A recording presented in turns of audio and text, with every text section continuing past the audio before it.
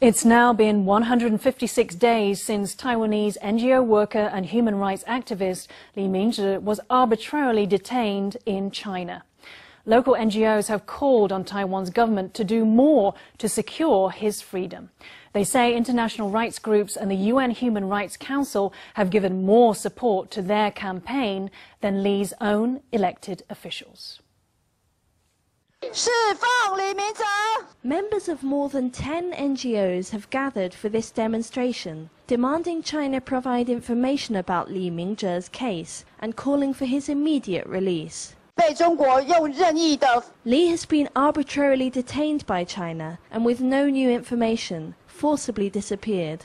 To this day, we have not had any new messages. We applied for his case to be taken on by the UN Human Rights Council's working group on enforced or involuntary disappearances. They've already sent several letters to the Chinese authorities requesting information. China claims that Lee has been assigned a lawyer, but has not provided any further information. So rights groups have established a Lee Ming-che rescue team to keep at all channels in their effort to free the imprisoned activist. We had one meeting with the Ministry of Foreign Affairs, but we didn't actually get to see what specifically they're going to do. Our actions, like Mrs. Lee's trip to America or our visit to the UN, have all been arranged by us through the help of international human rights groups. So we think the Foreign Ministry could really be more proactive.